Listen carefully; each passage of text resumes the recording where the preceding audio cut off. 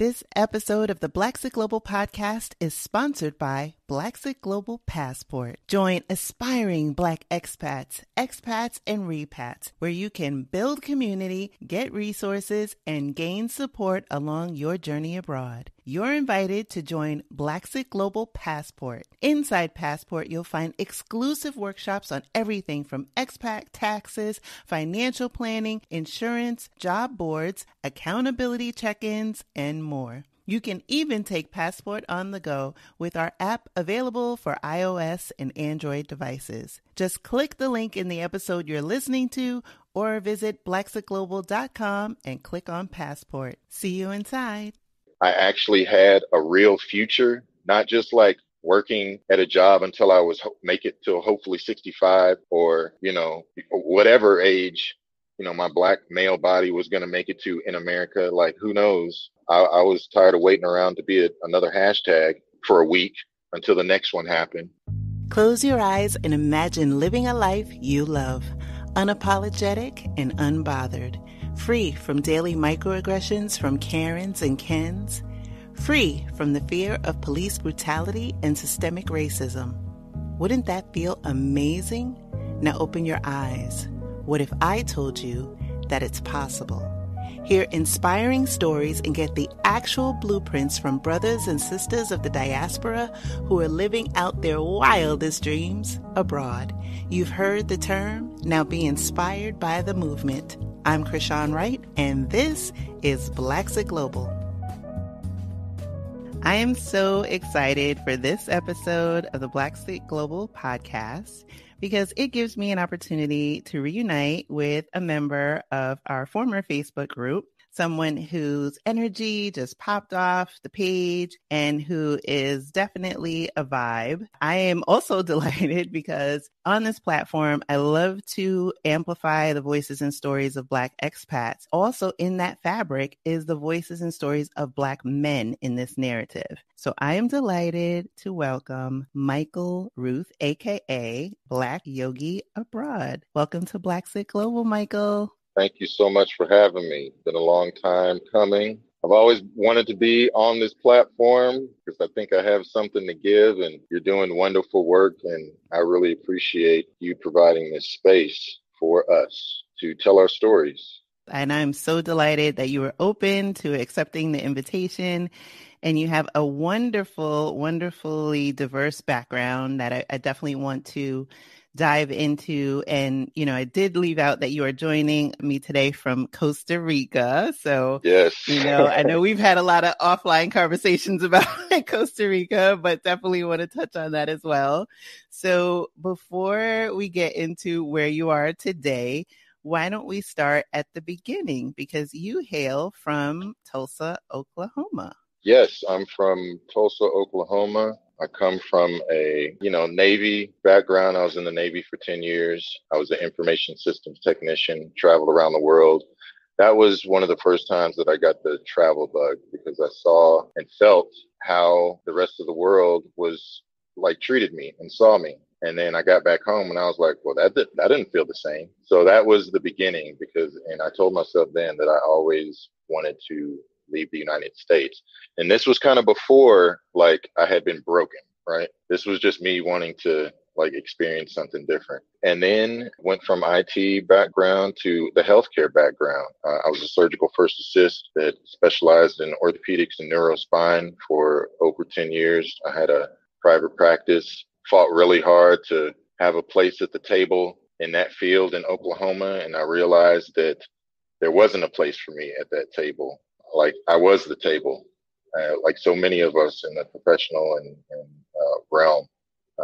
We fight doubly hard to get half as much. And, I did that, went to nursing school, never practiced. That just wasn't the path for me, but I'm a forever student. So I love the knowledge. I loved getting the knowledge. And that's helped me in this season of my life. Now I teach yoga all around the world. I'm a yogi. I teach Kemetic yoga and Smai Tawi, which is Egyptian yoga, and they're both African in origin. Those practices really resonate with me. They've helped me heal my body, heal my mind, reconnect with my spirit, reconnect with that ancestor within myself. And, I love to share and help other, specifically Black and brown people, to get introduced to these healing practices. I didn't mention that back in 2019, I lost 100 pounds. Whoa. Yes, I lost 100 pounds because living that life in the medical field, being a caregiver, taking care of others, usually we're the worst ones to take care of ourselves. And, I was going through a lot mentally and emotionally, a lot of self-harming just behavior, and not like physically, but just like I didn't love myself. I didn't think that I was worthy to, have happiness, have people that love me in my life, things like that. So I was acting the way that my mental state was. One of those coping mechanisms was just like eating for me. And I eventually saw myself in my patient population. So that was 2019. In 2016, I was diagnosed with a brain tumor. I've lived many lives. Yeah, I would say. They found out that I had a tennis ball sized brain tumor. Oh. So that was like the kind of the wake up call for me. I didn't immediately change my behaviors and everything, but that was the wake up call to be like, okay, what do I really want in my life? What do I really want to do? And where do I go from here? And reclaiming my health was the start to all of this. Because once I reclaimed my health, then I was in a better position to think clearly. And this isn't just about like moving abroad or anything. This is about anything in your life. The first step is reclaiming your health. A lot of us in the Black community, I know we're going to get talking on a whole bunch of stuff, but a lot of us in the Black community, they like to talk about like reparations and things like that. Like we're waiting on the system to give us this money or whatever, some monetary value. The best reparations that I say that we can give to ourselves is reclaiming our health, because then we're not tired. It allows us to do any and everything because we can think clearly. We're not exhausted. We're not inflamed. We're able to move. We start to think for ourselves and be like, what do I really want in this life, in this lifetime, with this body? It allows you to appreciate life more. So yes, mindfulness, health and wellness, seeing the world, absolutely doing things that are outside of your comfort zone. That's where the greatest growth occurs, is when you're moving outside your comfort zone. But yes, those are like the main components of me and what I do to move forward.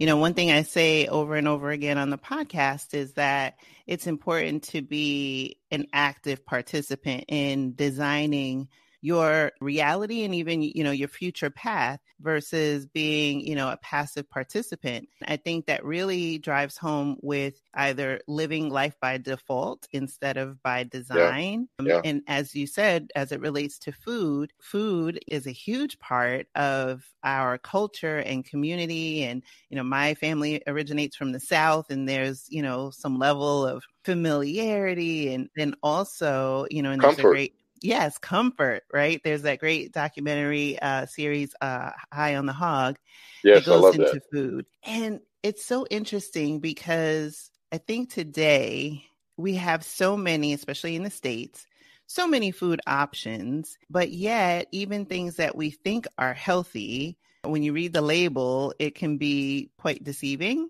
Yeah. And I find that when I'm abroad, the ingredients are slightly different because the ingredients that are allowed in the States are illegal in certain countries. Exactly. And the freshness of the food. And so I find, and I'm so glad that you agree, that when you're able to really take a step back and take charge of your body, physically as well as your mind, that's where you get into this stage of enlightenment and you're able to see clearly and processed foods and sugars and what the fog does and how that can change your body on a cellular level. I think part of that becomes this awakening that it sounds like for you in your story arc that had that tumor and then it started you on a path to a higher level of realization. Yes, it did. I like what you said about being an active participant in life. So many of us we're conditioned to just get slow drug through life and just like take whatever happens. I'm just like a victim of what the day already has in store. Or it's already written. Like my story is already written. Like, no, we write the narrative. And we need to reclaim that ability. I call it like, you know how we tag each other in posts and things like that? So many of us untag ourselves out of life, and we take whatever comes. And yes, that health, that fog, when you're not feeling good, it's easy to just say yes to whether it's to working that overtime that you don't feel like working, whether it's relationships that aren't serving you any longer, staying in those too long, just saying yes to things that don't serve our purpose and serve our goals and serve our higher selves. But when we start feeling better about ourselves, it's easier to say, you know what? No, I don't want to do that. No, I'm not going to participate in this toxic behavior or this toxic environment. I'm going to do what I want to do that fills my cup, that makes me feel good, that makes me a better person. And, traveling is one of that. But, the US, America, that's all by design. That structure, that system, and it's even killing the ones who made it. Yeah, they keep you on the hamster wheel, right? Because if I can they keep you on the hamster wheel, you have no opportunity to say no, or to say, I really don't want to participate in that. And once I was able to think clearly, that was the start. But yeah, you're right. All of those ingredients and quote unquote food options that we have, it's amazing how much of it is not even like allowed in other countries, not even allowed. But then we have America telling us like, hey, come over here. I mean, that's why like commercials are so big. Like the things that are great for us don't have commercials. McDonald's spends like billions of dollars on commercials. You don't see one commercial about a watermelon or fruit. That's so true. Because that stuff is good for us. But we have to be conditioned to want these things. And, the ingredients are put in there for our bodies to get, accustomed to them. And then it becomes like this chemical imbalance within us.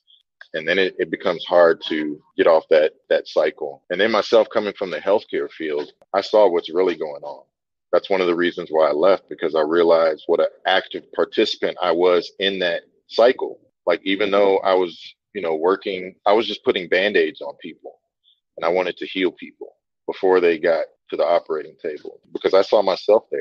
I was able to reverse it, to heal things. And I wanted to do the same for specifically our community, because we're usually the last on the totem pole to realize like what's really going on. Yeah, I think in the U.S., there's a misnomer about the term healthcare system. It's a sick care system. Exactly, right? It's designed to keep you sick, yet tell you that, oh, these are the things you should be doing to keep healthy. And then yet we have a lifestyle that is, especially as you compare to prior generations, more sedentary. We have television, we have social media, those distractions, right? Exactly. And so it keeps us in this hamster wheel that prevents you from doing anything to the contrary, because even on a physiological level, you don't even have the same level of energy. You're taking in carbs, you're having these highs and lows. Yeah. We're exhausted. Yeah. We're in a perpetual state of exhaustion, and we're not even thinking about, because we're not given the opportunity or privilege, we're not thinking about like what's best for us. We're just having to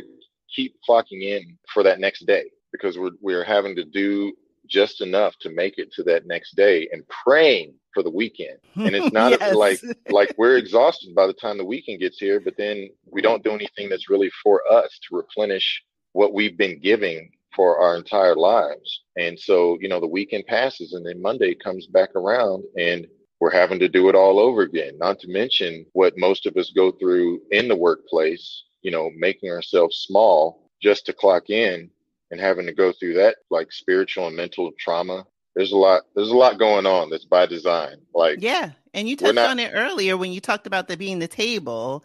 It's like managing through these dynamics that are at play systemically in order to keep things as the status quo, this code switching, microaggressions, all of these things that we encounter on a day-to-day basis, that it feels, especially at this phase and stage of my life and career, is that, sometimes you encounter these things and it's like this hypervigilance that you have to stay ready because you don't know when the next whatever it is comes. When you look at your body, that changes your body, that changes your psyche. If you're always on a state of high alert, you're sending out all of these endorphins, this fight or flight, and overwhelming your body with hormones that then has all of these other counteractions. And then you look at things like heart disease and high blood pressure and all of these other things that our community tends to over-index with. Yeah, and they're preventable. And that's the thing that I think is a gift that when you make the decision to Blaxit, that you are able to look at things with a different set of eyes. What I hear in your story is the benefit not only of the physical distance, but the internal transformation and the healing. So what was that process like for you in terms of the internal work that has gotten you to the place where you are today? The internal work, well, once I started getting deeper into yoga, and specifically like Kemetic yoga and like reconnecting with the ancestors and things like that, I'll tell you this story. I used to have a thing about bacon. Like me and bacon, we were like this. And, I would overeat and things like that, and I would be completely full. But if there was like bacon on the table, like I made sure that it was there. And I used to say this, I was like, my ancestors didn't go through all they went through just for me to leave food on the table. But when I reclaim my health, now I say my ancestors didn't go through all that they went through for me to treat my body like I was treating it. They didn't go through everything just so I could consume trash. And I realized that my body belongs and my life belongs to more than just me in this lifetime. Like it belongs to everybody that came before me, and it belongs to everybody that's going to come after me. And I tell people that like we're already ancestors and we need to act accordingly. Just how we call upon people's names for strength and wisdom and guidance in the past, like there's already a future that's being played out where people are already calling on our names here in the present, on our energy for guidance, strength, and wisdom. And we just need to start acting accordingly. So it was like that transition of, me finding balance and reconnecting with my past. And, as Black people in America, we have these severed through lines of our life that has connected us. And once I started reconnecting those and seeing my true past, and then seeing that I actually had a real future, not just like working at a job until I was make it till hopefully 65 or, whatever age, my Black male body was going to make it to in America. Like, who knows? I was tired of waiting around to be another hashtag for a week until the next one happened. You were talking about how the body holds all this in. There's another wonderful book called The Body Keeps Score. And it's how we internalize trauma, not just trauma that we've gone through, but trauma from the past, from our ancestors and, forward. And I saw that working in the surgical field. I saw how inflammation manifests within the body. And that's another thing that's killing our community, is this inflammation from stress and anxiety and depression and anger. I was always angry and just waiting around for like, when is it my turn? And as a Navy vet, I'm also a 9/11 vet. I was stationed in the Pentagon during 9/11. So wow. I know what it's like to live with PTSD and to live with this anxiety and to live with like this depression and always feeling on. And I was just exhausted, and it was just tearing me up on the inside. And that's what a lot of us go through in America. And we don't know how to articulate like what's really going on with us. We don't know why we always feel like this sense of like we're wearing this coat of anger, or why certain things trigger us and things like that. But once I left, I immediately felt this sense of relief. Like I had been holding this albatross around my neck, and it was just like, it was almost like the ancestors just lifted it off of me. And it was like, okay, let's take this. You don't need to carry that burden any longer. I immediately felt a change in my body, mentally, physically, emotionally. I met one woman who, she was in a wheelchair. I forgot exactly what her ailment was, but she was in a wheelchair. She arrived to Costa Rica in a wheelchair. And then within like 2 months, she was up walking and everything. And it was like inflammation that had been just in her body She didn't know doctors, the doctors she was going to couldn't understand it because that system wasn't made for us.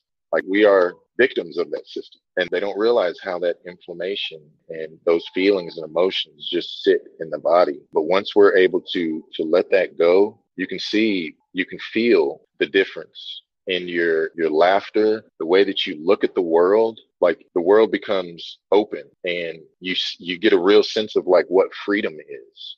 In America, we're told what freedom is, but we were born into bondage. Like we really don't know the true ideal of freedom. It's like a prison warden telling the prisoner who was born in prison what freedom is, but he's never experienced it. They've never experienced it. So once we get out and we're able to breathe again or relearn how to breathe for the first time, I had to learn as a yoga instructor, I teach breathing techniques. I had to learn how to breathe again because in America, my whole life, I had been holding my breath physically and, literally like in life because I wasn't able to fully expand in this body, this Black body that I have, especially being a Black male. I can't be fully who I am in America. We as Black people can't be fully we can't be fully Black in America because it's dangerous.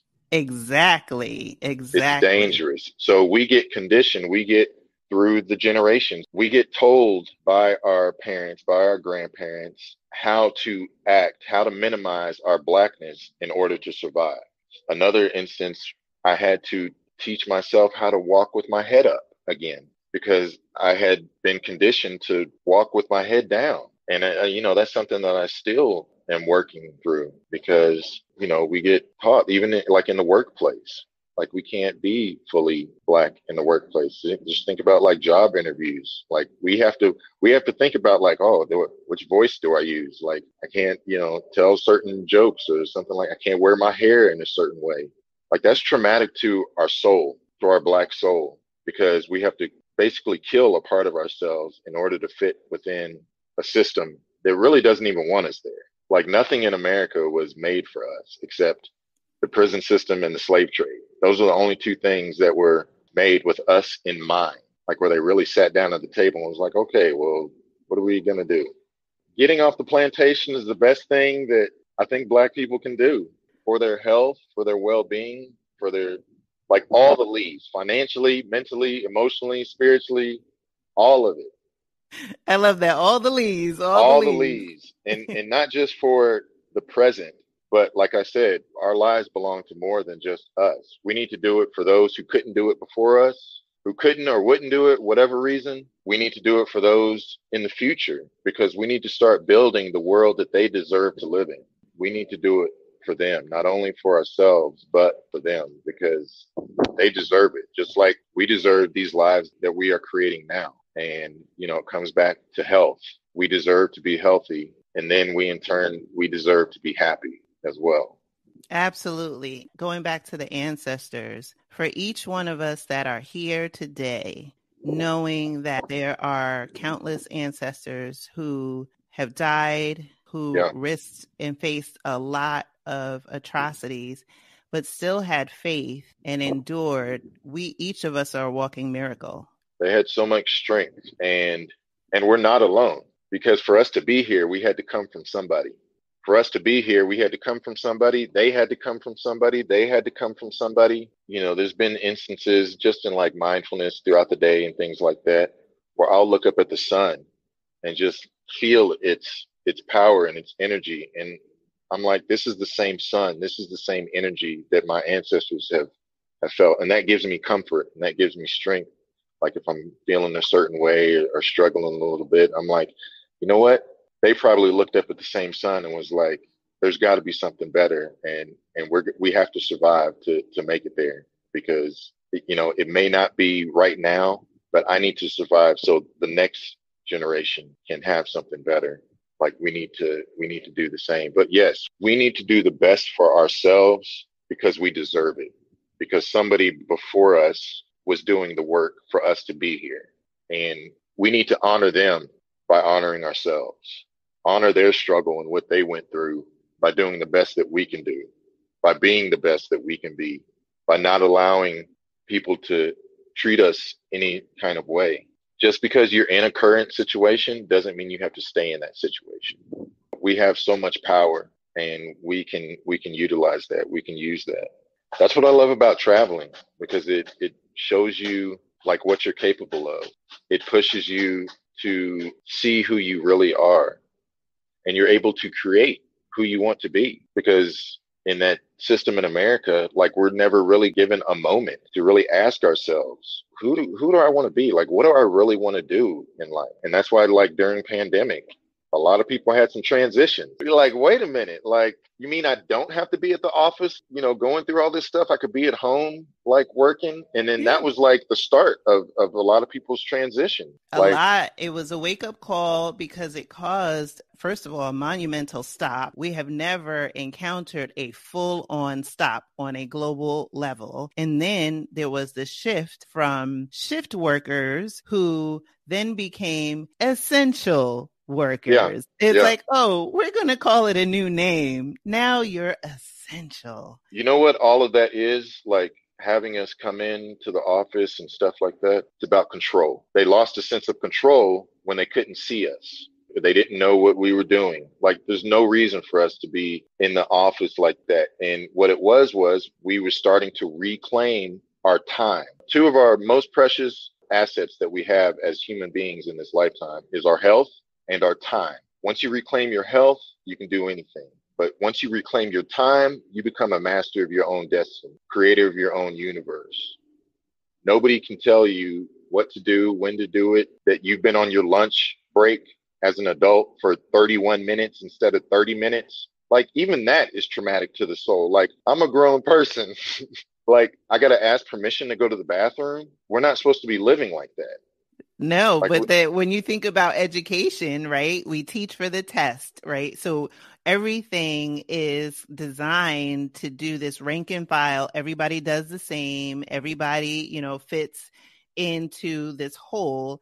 And if you are the square that is trying to, we're trying to get you in the circle, but why are you shaped like a square? It prevents creativity. It prevents individualism. It prevents motivation. It prevents free thinking. It prevents us from experiencing what the rest of the world has to offer. What it does is just keep our head down, and we don't look up, because if we look up, then we might see, like, wow, like, this is crazy. And I think that pause that pandemic gave us, a lot of people were like, wow, you know what? That was crazy, like what we had been doing, and it wasn't normal. I think I want to create a new normal for myself, and it's going to be one that benefits me.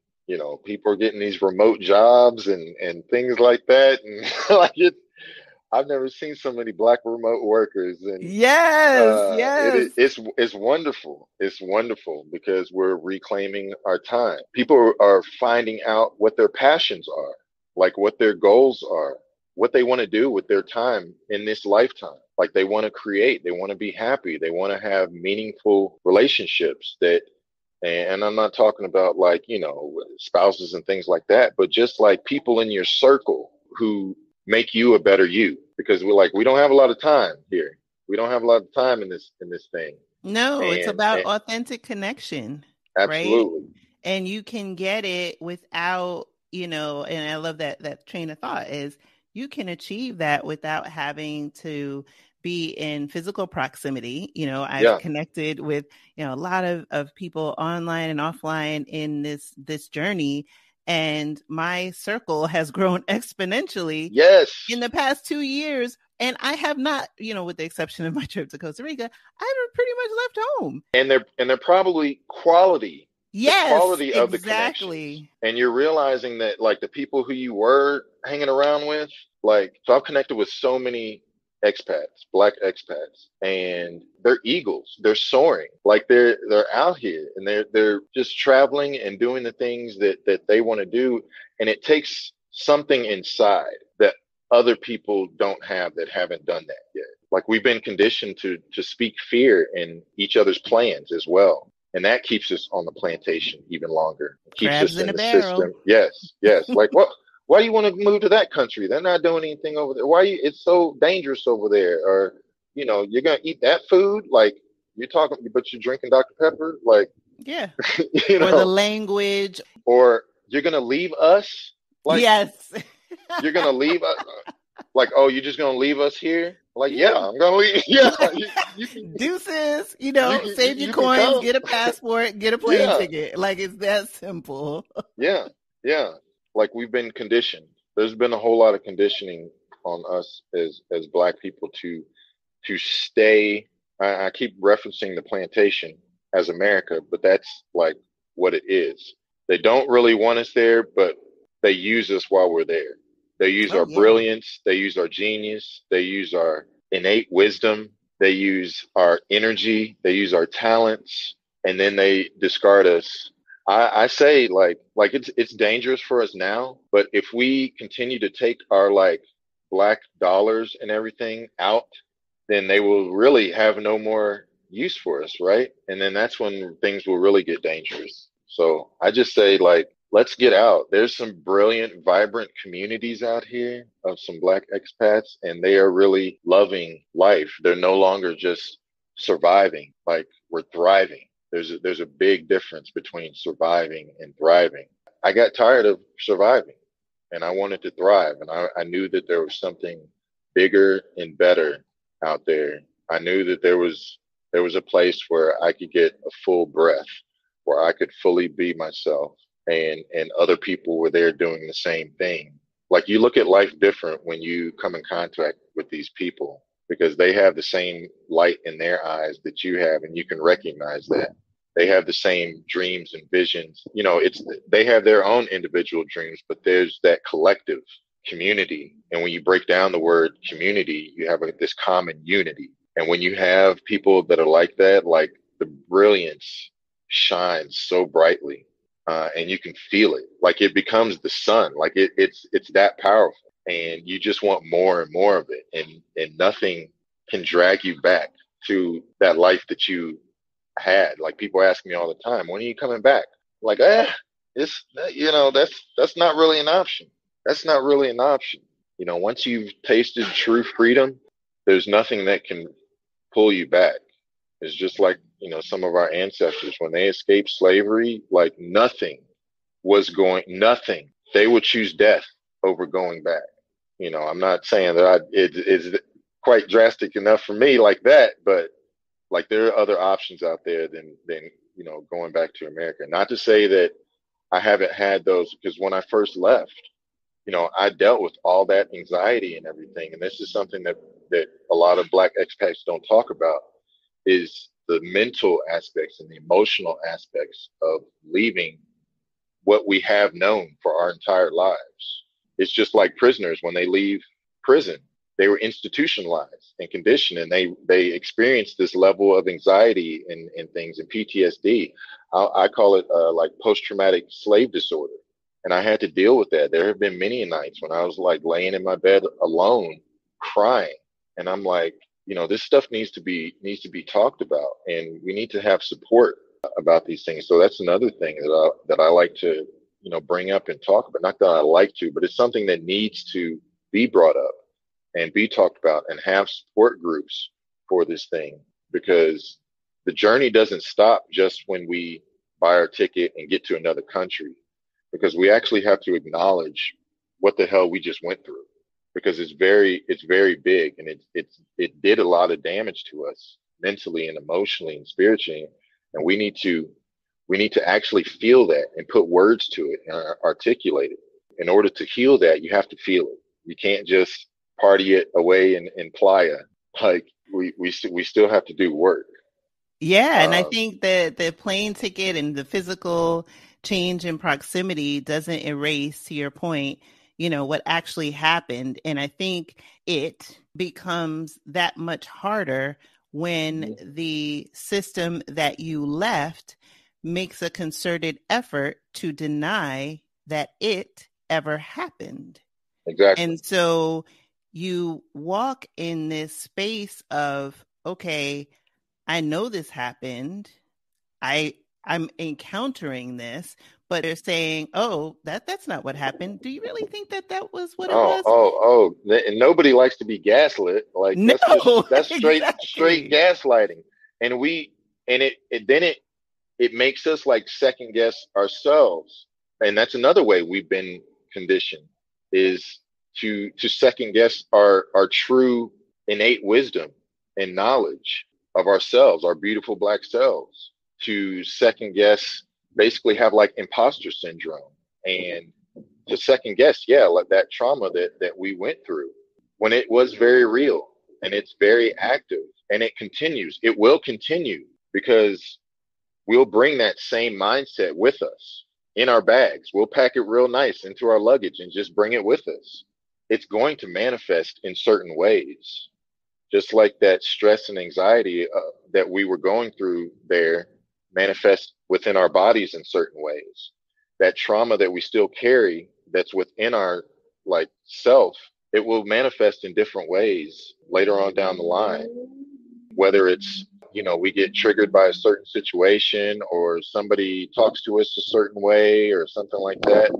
And we like snap at them, and then we like really don't know why. It goes back to that. And a lot of these things are interconnected and healing. It's like this string on the tapestry. And once you begin pulling that string, and once you become intentional about your own healing, like it becomes this domino effect. And you'll see how all these things are connected. People ask me all the time, like, oh, you're having a wonderful vacation. Like, this isn't a vacation.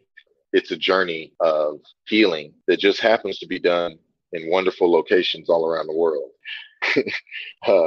So like, I'm still out here doing the work and, having fun and being purposeful about, being in environments and being around people who strengthen me and who make me better, and who also like want to do the work that I'm doing. Right. You're in Costa Rica, and, Yes. I know people can't see, but you have a beautiful backdrop behind you. Is Costa Rica going to be your permanent destination, or do you see yourself continuing to evolve and kind of go where you feel you're called? This world is my home. Well, I carry my home within me. Like home is within me, but also this globe, this planet is my home. And yeah, people ask me all, hey, are you leaving permanently? Are you moving there permanently? Are you, wherever I'm at? And I'm like, no, I'm here today. And if the spirit calls me to another place, I love Costa Rica because it's so healing for me. Like the environment is healing, and, the beaches and the mountains and the air, even the water has like this healing quality to it. But no, I like to move, and whether that it's like that Navy in me, I get bored kind of, not easily, but there's just so much of the world to see and experience, and like I want all of it. Like I want all of it. There's no reason to go. So no, like my life is in 2 or 3 suitcases. I'll say 2, like it's in 3 right now. I learned my lesson. Like I had to pay almost $300 at the gate, not the gate, but the ticketing place, because I accidentally had an extra bag because I acquired too much stuff. And yeah, I learned my lesson. So I'm trying to downsize to 2 suitcases. This world is my home. And so I'll be here for a couple months. And then after here, I'm actually going to Peru for at least 3 months. I'll be an instructor at a yoga teacher training resort in the jungle. Yeah, like this is my life and it's not that I wanted to ever go to Peru, but the owners saw my yoga practice online and reached out to me. And that's just like the universe opening doors. And I always say that once you start taking like just action steps towards your true passion and your vision for yourself, once you start taking action steps towards it, then that vision, that life that you want will start taking steps towards you. And before you know it, you'll be there, and you'll wake up one day on the beach somewhere and you'll be like, how did I get here? That's why like journaling is really important to me, because it records those steps that I took in the past, because it's so easy for us to forget like so much that we've done in the past. And, we like to focus on the 1 or 2 negative things that happen within our month or things like that. But I like to journal from month to month and go back every full moon and read like what I've accomplished. And I realized that I've accomplished so much within the month. And those 1 or 2, quote unquote, bad things that happen, like they really weren't that bad. And it helps me realize like, oh, I can do this. Like I'm really awesome. So yeah, I'll be going out to Peru, and then from there, I don't know That's the where. best part is like the Yeah, unknown is that you can look around and you can say, yeah, you know what? I did that. yeah, I'm doing the thing. I think that is the, at least, from where I sit observing, that holds a lot of personal pride and accomplishment. yeah. It builds self-confidence. It Mhm. builds self-confidence. And we come from a world where self-confidence is not a thing that we're allowed to cultivate. Like we're not allowed to say, you know what? Yeah, I did that, because there's always somebody there that's ready and willing to chop us down, to say, well, who do you think you are? Like, you're not that special. Like, yeah, we are that special. Like, we are that special. And the rest of the world sees that. And once you're free, once you're allowed to breathe, once you're allowed to expand yourself to the greatest width of your potential, like you can see that too. You look at yourself in the mirror differently. And it's also that domino effect. You take one trip, one short trip. Let's say you don't want to go like halfway around the world. Just take a short little trip, 2 days, 3 days to somewhere, wherever's close to the closest, border. Even if you have to start within the states, because some people haven't been off their block. Start small, and gradually that will build up confidence, and your fears will, because there's been a lot of times, not a lot of times, but some instances where I get dropped off with my luggage. I have no idea where I'm at. Like the taxi dropped me off in the wrong place. The fear sets in, and it's like, what did you do? Why did you do this? Why are you, you know, this wouldn't have happened back home. And I'm like, no, this wouldn't have happened back home, but there's a lot of stuff. There's a lot of other things that could have happened back home.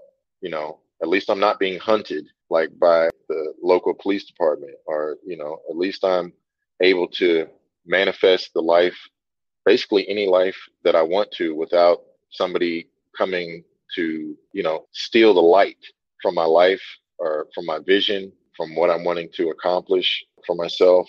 So being in the world, it also allows you to see how small you are at the same time. Not small, but it gives you a sense of your place in the global scheme of things, the universal scheme of things. You can see how small you are, but you can also see how great you are, how big you are, how beautiful you are, how extraordinary you are, how blackness is appreciated around the world, and not seen as something to be feared, like it's something that's honorable in various places around the world. And I've been to some places where I've been treated like royalty, actually, like royalty, and that sticks with you. And there's something inside of us, inside of you, that once you experience that, you reconnect with it, because that's where we come from. And we say, you know what, this kind of feels familiar, and I want to continue this. I want to be in environments and around people that allow this to happen, that allow me to feel this for myself, because that's where it comes from first. You have to feel it within yourself. And, traveling allows that. It also allows you to be by yourself sometimes. We're so afraid of the silence. We're afraid of being alone, of being isolated. And traveling, especially solo travel, allows you that time and space to go within yourself and ask yourself some real questions, like, who do I want to be? Or the first question is, who am I? Yes. Who am Who I? who am I? Yeah. And then you ask yourself that question, and it goes to another question automatically. Do I like who I am? Do I like who I've been? That takes you to another question.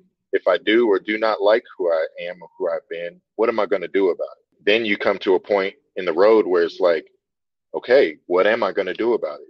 Either I'm going to continue on this path that I have been, or I'm going to go on a different journey, and I'm going to rewrite this narrative that's called my life.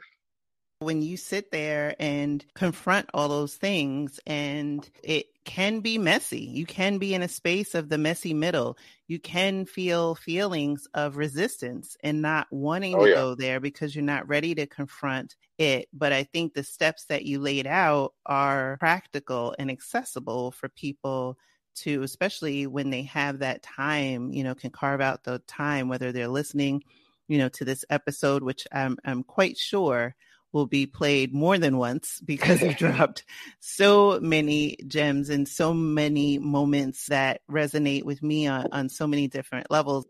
I just have so much to talk about. And this comes from, I came from a world, a society where I was told my voice didn't matter.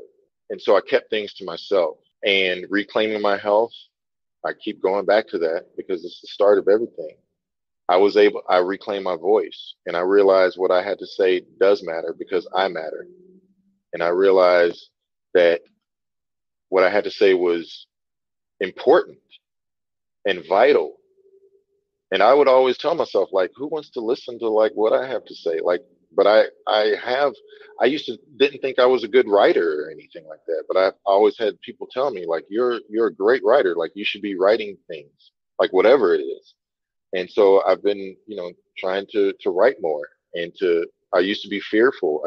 Like, if you would ask me in the past, hey, you want to be on this podcast? No, I don't want to be on the podcast. Like, who's gonna listen to me? But now I get on these things, I can't shut up, and like I start. Like, well, I already know. I mean, we talk offline, but I already know we're going to have a YouTube live, and we've already talked about some other collaborations.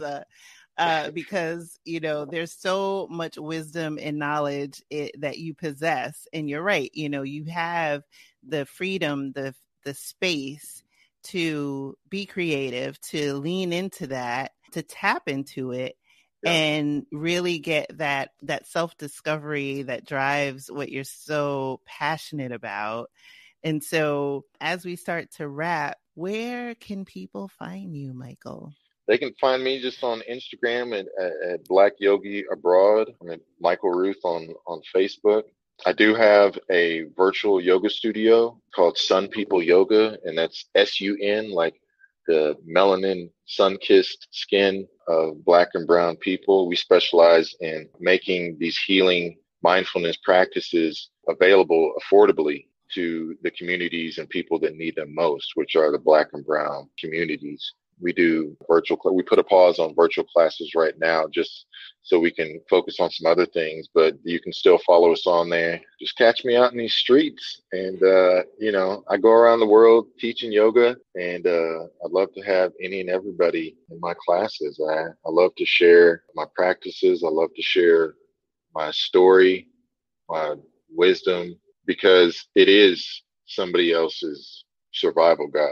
Like Jay-Z said, like Hove did that, so hopefully you won't have to go through that. And I like to tell people it's been a joy and a journey. And like every day I wake up and I'm like, this is my life. Like, this is what I do. Like, how did this even happen? But it happened because I believed it could happen. I wanted it to happen. I knew I deserved more, and I started taking action steps. And that's what it takes.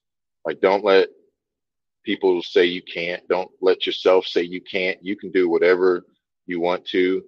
If you don't know how to get there, ask somebody. Start doing research about it. Like, there's plenty of resources that you can tap into. There's plenty of people out here who want to share their wisdom with you, who want to get you off of the plantation. Like, I feel like Morpheus sometimes from the Matrix. Like, Right, I want to get as many people out of the Matrix as I can. Yes. That's what I want to do. I really appreciate this opportunity. Like, you are doing such magnificent work making this platform available and allowing us to use our voices, our newfound voices, to get our stories out to the world. It's so important. It helps me. It helps other people. Like, just being able to talk about things helps you process. Like, we don't have a lot of people to talk about this journey of, especially Blaxiting journey, for people who want to do this in the future. Like, people are going to be listening to this like 50 years in the future. It's going to be available, and they're going to be like, wow, like, just how we look at stories about the Great Migration and things like that. And like, wow, they really did some, like people are going to be looking at it and listening to it and be like, wow, they really, they had some strength and they had some wisdom, and it's going to give people the push that they need to make the decisions that they need to do for themselves. So thank you. Thank you. You're welcome. And thank you for being such an incredible guest. And I am so honored that our paths have crossed, and am so delighted to be able to bear witness to your continued growth and evolution. So thank you. It's great to see Black people like winning. I want to see more of us out here. Thank you for listening to the Blaxit Global Podcast. For more information on today's episode, be sure to visit our website at blaxitglobal.com. It's not only possible to live out your dreams unbothered and in full color, it is your birthright. Are you trying to sort out health plans, banking, VPN, and other connectivity for your move abroad? Well, have no fear. We've got you with the Move Abroad Starter Kit. Get yours today at blaxitglobal.com/resources. That's blaxitglobal.com/resources.